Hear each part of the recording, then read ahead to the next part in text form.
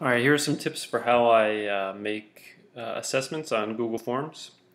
So one of the things I do when I make the form is I go through two things here, the settings.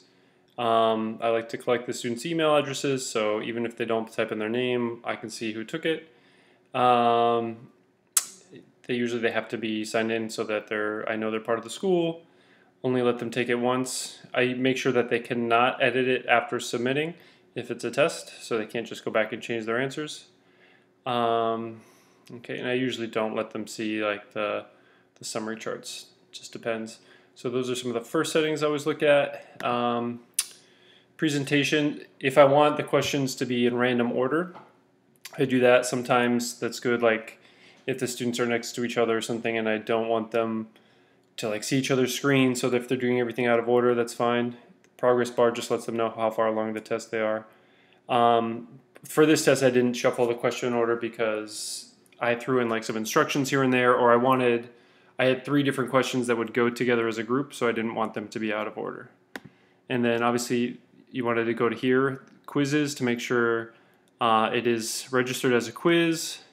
I could have done the grades submitted right after the students finish it, but I chose later after manual review so that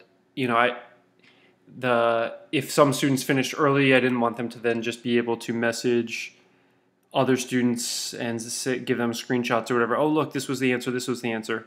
I don't really think that cheating is a part of our school. Like the culture is really good, and that kids don't look to do that. But I had it like that so that they would have to wait until everyone was done with the test, and then I could click and send the emails that would show them which questions they got wrong and what the correct answers were. So yeah, they can see missed questions, correct answers, and the point value of everything.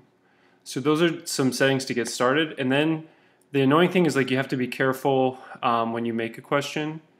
So for this question here, for each question you have to make sure you do the answer key.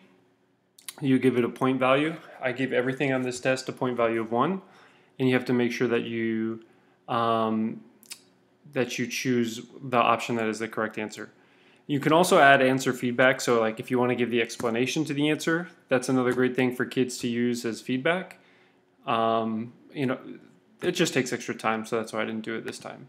But ideally, that would be a great thing to add. I like to sometimes shuffle the option order, because maybe when I make the test, I just put like the correct answer is the first option each time. And then, then I don't have to make as many changes as I go along. And then I can just shuffle the option order, and then the computer will automatically put them in a different order. And that way I don't have to think, did I make too many questions with the answer of the first option, second option, third option?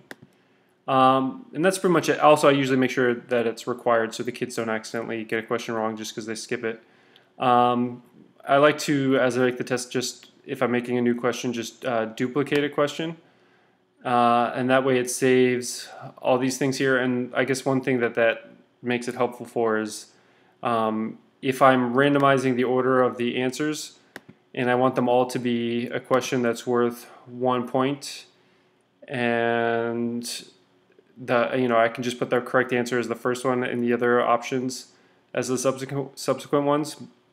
Then I don't have to, if I don't do that and I just click create new question, then I have to make sure that I give each question a point value, mark which is the correct answer. But if I just duplicate it and then just change the text and maybe add a different image and change the options, sometimes it makes it faster, and then I don't have to click on the point value, the correct answer, the making it multiple choice, making sure it's shuffled, making sure it's required. It just makes that faster. But now I have 2 number 2s, so I'm going to delete that. Yeah, that's it. Those are some ways I do Google Forms for assessments. And then it just makes it quicker to have the whole thing graded at once. It's 26 total points here. And then when students get their score, they can say, okay, I got 21 out of 26. And then if you need to help explain what that means to them from there, you can.